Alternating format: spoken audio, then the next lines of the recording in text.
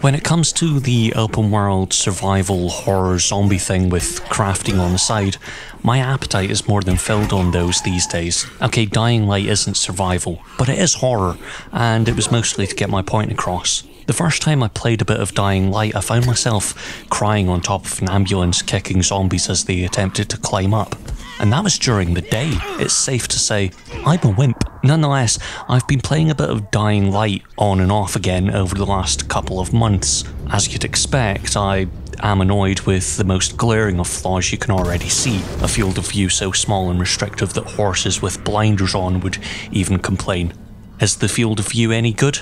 Nay! Okay, from one joke to another, platforming with that field of view is like trying to play darts blindfolded while standing on a motorised Lazy Susan. I mean, fucking hell, the number of times I've taken a leap of faith towards some concrete and landed slap bang in the middle of a zombie birthday party. You'd think I would slow down one of these days. The thing is, while the field of view and free running don't exactly skip merrily hand in hand, there is something fun about it. There is something fun about the whole game. Yes, there is crafting, and the fact that you can only craft one item at a time when you might want several Molotovs does piss me off. Just slightly. I also found the overall colour very PS3 era.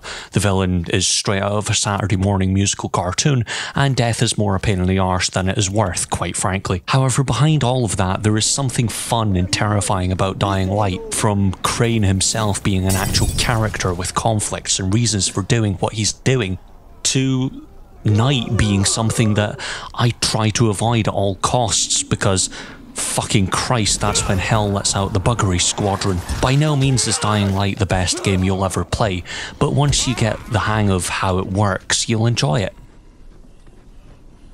Oh, and you can drop kick people or zombies because that's the best thing in any video game ever.